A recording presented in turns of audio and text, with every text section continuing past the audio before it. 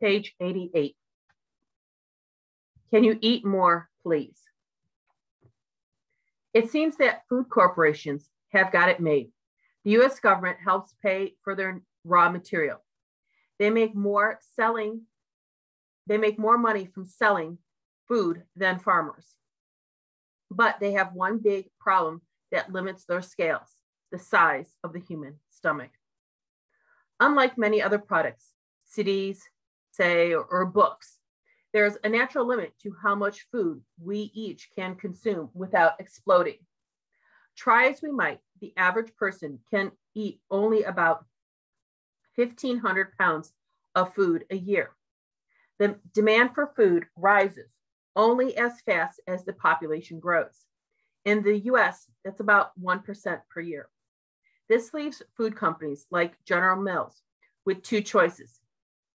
They can figure out how to get people to spend more money for the same amount of food, or they can get us to eat more food than we need. Which do they choose? Why, both, of course. Processing food allows companies to charge more for it. Consumers will only pay so much for an ear of corn, but they can be convinced to pay a lot more for the same corn if it has been turned into a funny shape, sweetened, or brightly colored. The industry calls this adding value. Added value can be anything.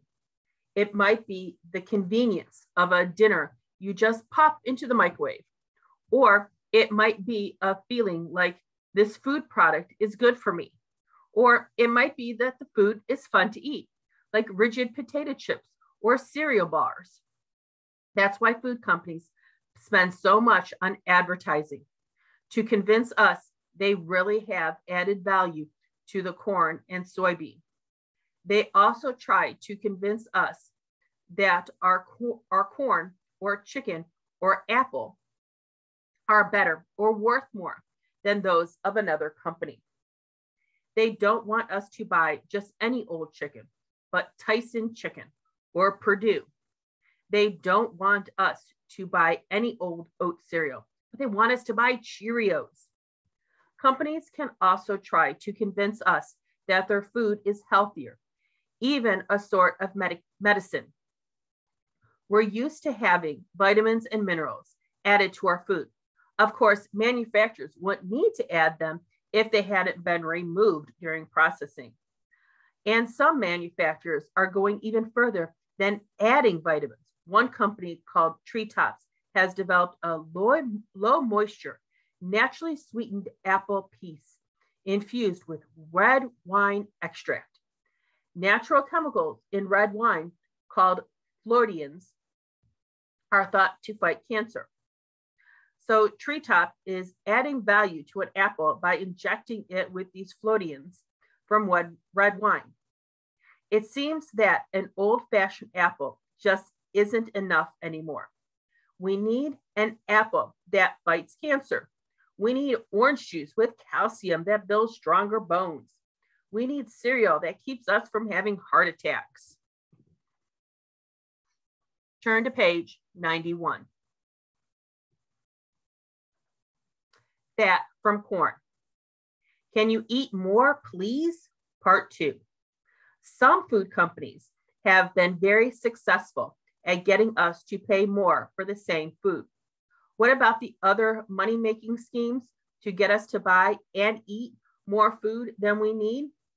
How has that worked out? Well, let's see. 3 of every 5 Americans are overweight. 1 of every 5 is obese. Among kids, it's almost as bad. 17% of kids ages 6 through 19 are obese. This is a giant public health problem, costing the healthcare system an estimated $90 billion a year. The disease, formerly known as adult onset diabetes, has had to be renamed to type 2 diabetes, since it now occurs so frequently in children. The Center for Disease Control estimates that 1 in 3 American children born in 2000 will develop it. Diabetes can mean blindness, amputation, and early death. Because of diabetes, and all the other health problems caused by obesity, kids in the US today may turn out to be the first group of Americans with lifespans that are shorter than their parents. To put it simply, Americans are getting fatter and it's killing us. You hear plenty of explanations for our expanding waistline. We sit all day at desks in schools or at work. Then we sit around all night watching television. We play video games instead of sports. Fast food advertisings encourage us to eat supersized meals. It's actually cheaper to eat high-calorie, fatty processed foods than whole foods. All these explanations are true, but they don't tell the whole story. Extra calories. Behind our epidemic of obesity lies a simple fact. When food is abundant and cheap, people will eat more of it. Since 1977, an American's average daily intake of calories has jumped by more than 10%. Since we aren't exercising more, the calories end up being stored away from fat cells in our bodies. Where did all these cheap calories come from? If you've read this so far, you already know the answer. Most of them come from cheap corn. In 1970, farmers in the United States have managed to produce 500 additional calories per person every day. The average person needs about 2,000 calories a day, but the number varies greatly depending upon your age, size, and amount of exercise. Where are those extra calories going? Some are sold overseas. Some are turned into ethanol for our cars, but a lot of them are going into us. An awful lot of those extra corn calories are being eaten as high fructose corn syrup. Not surprisingly, HFCS is the leading source of sweetness in our diet. Turn to page 96. Supersize. Soda makers don't deserve credit for the innovation of supersizing. It belongs to a man named David Wallerson. In 1950, Wallerson's worked for a chain of movie theaters in Texas. Movie theaters make most of their profit from their snack counter, not from ticket sales. It was Wallerson's job to figure out how to sell more soda and popcorn. Wallerson tried everything he could think of, but found he simply couldn't get customers to buy more than one soda and one bag of popcorn. He thought he knew why. Going for seconds make people feel piggish. Wallerson discovered that people would buy more popcorn and soda, a lot more, as long as it came in a single giant serving. Thus was born the 2-quart bucket of popcorn and the 64-ounce Big Gulp. In 1968, Wallerson went to work for McDonald's, but trying as he might, he couldn't convince Ray Kroc, the company's founder, to try supersizing. If people want more fries, Kroc told him, they can buy 2 bags. Wallerson explained that McDonald's customer wouldn't want more, but didn't want to buy a second bag. They don't want to look like gluttons. Finally, Kroc gave in and approved supersizing portions. And what followed was a dramatic rise in sales. People had been holding back because they didn't want to seem greedy. Now Wallerson and McDonald's had figured out a way to make them feel okay about eating more. After all, it was still just one serving, even if it was twice the size. They had discovered the secret to expanding the supposedly fixed human stomach. One might think that people would stop eating and drinking those huge portions as soon as they felt full, but it turns out hunger doesn't work that way. Researchers have found that people and animals will eat up to 30% more if they're given larger portions. Our eating habits were found over millions of years of evolution. Early humans who lived by hunting and gathering didn't always have enough food. Our bodies tell us to eat more when we have the chance because hunger might be just around the corner. The problem is that with mountains of cheap corn, hunger never comes, at least not for most Americans. In the same way, our built-in instinct tells us to eat lots of sugar and fat. Humans, like most other warm-blooded creatures, have a built-in sweet tooth. The taste of sweet or fat tells our body we're eating an energy-rich food. Our instinct is to eat as much of it as we can, in case we can't find food tomorrow. Yet in nature, we would never find a fruit with anywhere near the amount of fructose in a soda. We would never find a piece of animal flesh with as much fat as the chicken nugget.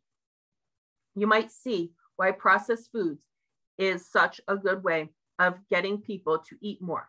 Fast food chains have been able to build foods that push our evolutionary buttons. Huge amount of sweet and fats fuel our instincts, and we wind up eating much more than we should. Animal experts prove this is so. Rats presented with solution of pure sugar or tubs of pure lard will gorge themselves sick. Cheap fat. Surprisingly, the health problem of eating too much hits poor people hardest. That's because if you count the calories, food loaded with sugar and fat are the cheapest foods in the market. A recent study showed this is true. In a typical supermarket, $1 can buy you 1,200 calories of potato chips and cookies. The same dollar can only buy you 250 calories of carrots and other whole vegetables. On the beverage aisle, you can buy 875 calories of soda for $1, but $1 will only buy you 170 calories of a fruit juice from concentrate. These numbers show why people with limited money to spend on foods spend it on the cheapest calories they can find. It makes even more sense when you realize that those cheap calories reward our instinct for fat and sugar. King corn shoved the other plants and animals off the farm.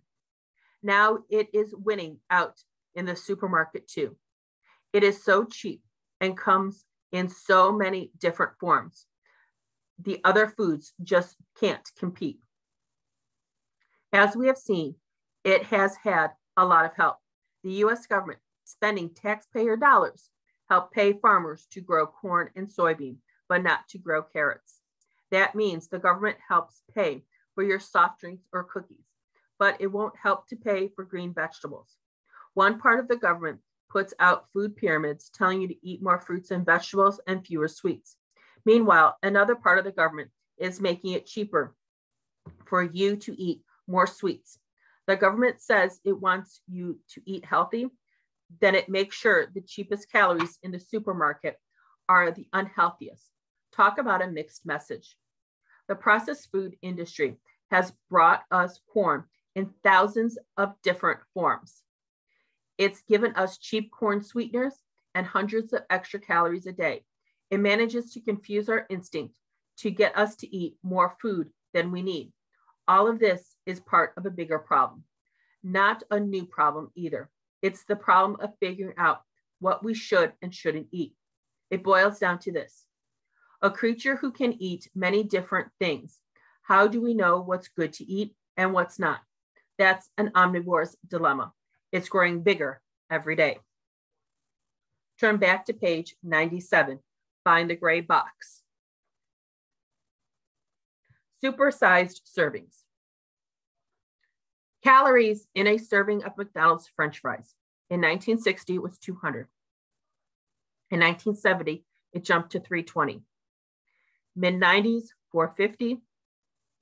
Late 90s, 545. 2001, 610. 2009, 500. Although McDonald's ceased to call their servings supersized in 2004, our large soda is still at a hefty 32 ounce. That's about 370 calories. 16% of an average person's recommended daily calories. 7-Eleven convenience store still offers the 64 double gulp, which weighs in at an incredible 800 calories. So after 2.5 double gulps, you've consumed an entire day's worth of calories in sweet, liquefied corn.